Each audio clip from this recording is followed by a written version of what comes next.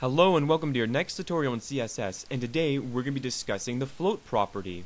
So what is the float property? Well, what it does is it really helps construct your website when it comes to positioning your elements.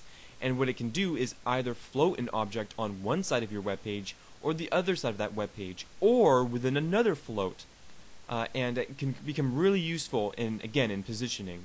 So I just want to show you this. I'll have an image of the smiley once again, and for me it's been a while since I've used the smiley, and some extraneous text there, and a really long paragraph that just says this is a sample paragraph again and again, just to fill up space. So I'll refresh the browser, and I think this is it. Yeah, that's it.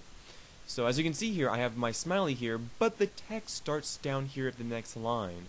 What if I don't want it here to start here? What if I want it to begin here and eventually wrap back down here?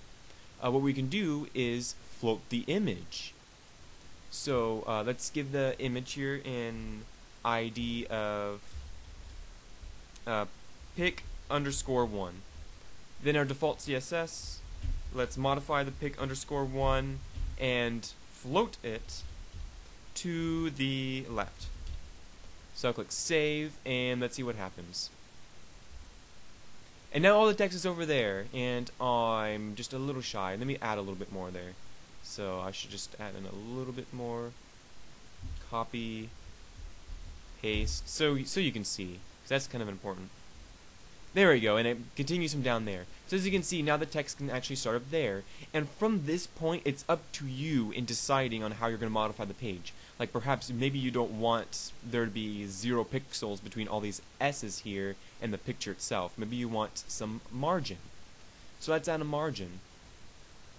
So for pic 1, let's mess with margin only on the right side, shall we? Let's add 5 pixels. So I'll save, and let's see a margin appear right here. And there it is. Now we can see it's all, there's a nice space here. So from here, yeah, you can really mess around with what you want to do with positioning.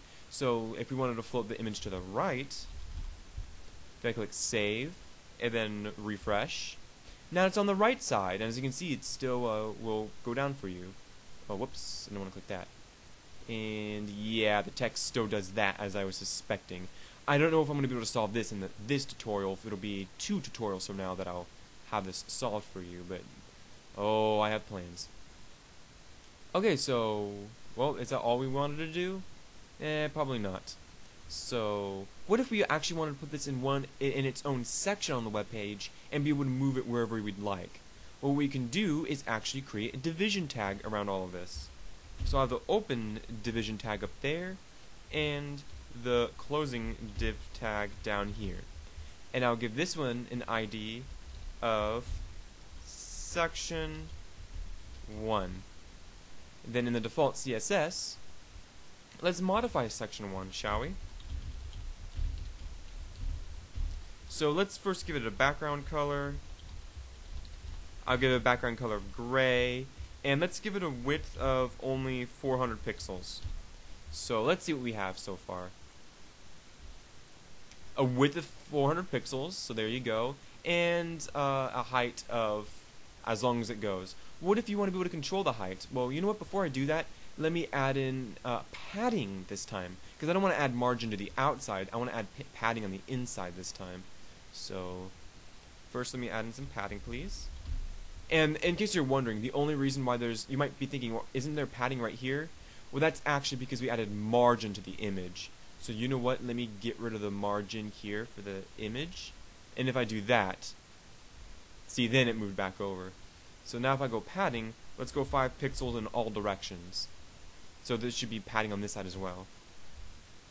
There we go. Now there's padding on the top, this side, there's padding here on this side, so it's all nice. Now let's see about controlling the height of this.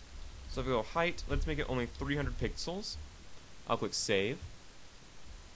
And now it's only 300 pixels, but all the text keeps going down. Now if you'd like to solve this, we can use the overflow property. So 1 is the hidden, and that will get rid of everything that's in excess, which it does. Then there's also the overflow, or the scroll, excuse me. The property is called overflow. The scroll will give you the user the ability to scroll throughout the rest of it. Should I keep it like, yeah, I guess I'll keep it like that. It's kind of ugly in my opinion, but, and then from this point, you don't have to keep this scroll on, but I will. And then from this point, you can position it wherever you'd like on the web page. So let's go position absolute and whoops, semicolon. Then let's go top. And where should we move this guy? We could move it 50 pixels down. Nah, let's just go from the left and move it over 50 pixels. So I'll click save, and there you go. Now we can move it. And from there, you know, you can also float it if you wish. That's all that I really wanted to show you. It's just that you can use the float property. You don't even have to use these guys right here. I could just use float like this.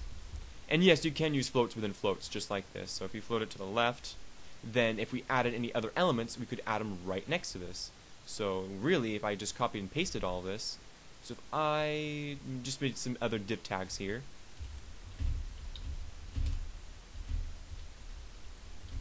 and I gave it an ID of section 2,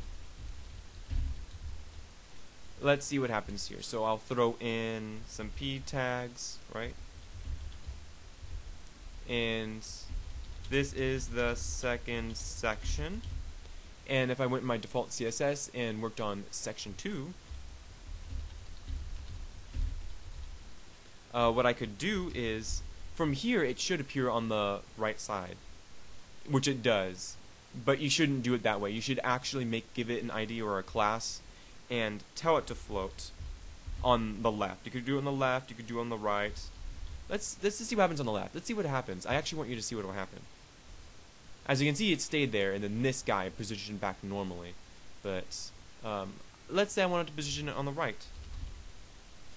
Then, once it's float on the right, we could give it a margin on the right side, excuse me, and give it a border of 50 pixels from that side. So now there's 50 pixels right there, and we floated it from the right. So you could do that. Whoops, how did that happen? There we go. And let's give it a width and a height. We could always give this thing a width of, I don't know, 200 pixels and a height of 100 pixels, and give it a background color of gray as well. So let's see how this will look. And there you go. Now it has all the attributes that we gave it, and then we can move this wherever we would like. Move it from the top, from the right, wherever you'd like. So this is kind of a prerequisite to not the next tutorial. The next tutorial should be on navigation bars, but the one after that will be sorting your website with division tags.